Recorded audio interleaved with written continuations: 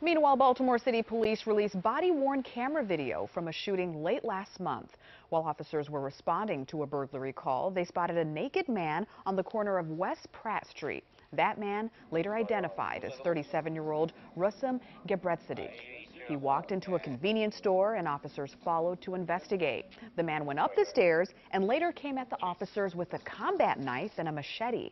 One officer fired his weapon, striking the man in his leg. The investigation continues into the incident.